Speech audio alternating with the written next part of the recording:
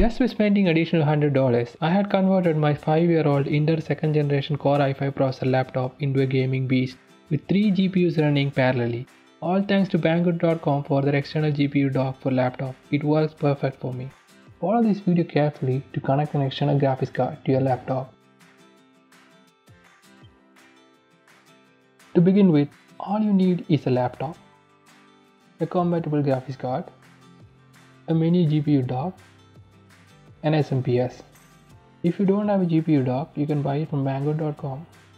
To know more information about GPU dock and compatible graphics card, watch my video on unboxing external laptop video card. You can find the link in the description. To connect the GPU dock to the laptop, we need to free the mini PCI port. Almost every laptop has an inbuilt network interfacing card connected with the mini PCI port. We will be removing the NIC to free the mini PCI port. Don't worry if losing the Wi-Fi connectivity, we can restore it by using a $5 USB dongle. Since we are going to remove the NIC, we need to uninstall all the NIC drivers, otherwise it can create hardware conflicts. If you are using a Windows operating system, go to Device Manager, then Network Adapters, then uninstall all the drivers for an NIC card. Now shut down your laptop.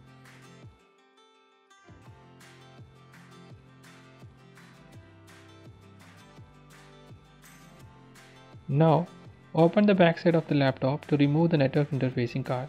For different laptops, the position of NIC can be different. Mostly it will be directly available once you open the back cover. Now remove the NIC and install the mini PCI cable to connect the GPU dock. Connect a screw to the cable to make the setup stable. Now close the back cover. Connect the HDMI side of the cable to the GPU dock. This cable is a high-speed data bus which connects between laptop and GPU dock.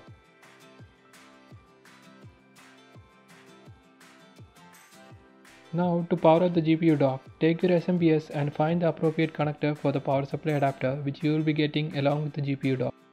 Once you find the appropriate ports, connect the 8-pin connector to the dock. Take your graphics card and connect it to the GPU dock. Make sure it fits perfectly.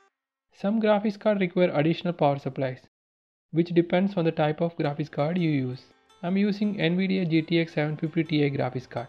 Make sure your graphics card is compatible with the dock before you make the connection. If you are using an AMD graphics card, you might have to connect an external display as the laptop monitor is very unlikely to work. Now your setup is ready. It's time to turn on the system. Graphics card will turn on along with the laptop. If it is not turned on, make sure your SMPS is powered on. For safety purpose, always use a UPS. Once the system is turned on, wait for a while for the device to get detected. Now let's go and see the device manager if the device is showing up or not. You can see an additional video card in display adapters, but there is an error. This is because we haven't installed the drivers yet. Once you properly install the drivers and restart the device, everything must be working perfectly. Now let's install the drivers.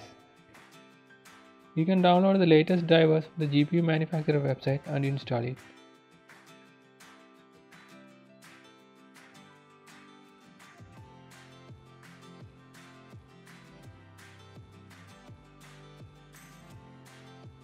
Once the installation is over, restart the device.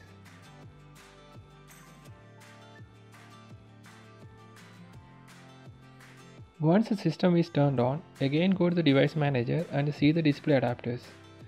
You can see there is no more errors in the device installation. In case if you face an error code 12, try to disable the dedicated graphics card in your laptop and restart the device. I had faced error code 43, error code 12, error code 32 and many other issues. I will be making separate video on how to overcome those errors. You can watch it in case if you face those errors. Now let's see the MSI Afterburner if it is showing the GPU properly or not. You can see all 3 devices are detected. We can monitor the performance and usage of individual GPU. Hope you guys have installed the GPU successfully. In case if you face any issues, feel free to ask in the comment box. If you like this video, please give a thumbs up. To continue watching more videos like this, subscribe to this channel. Thanks for watching. Have a nice day. Bye bye.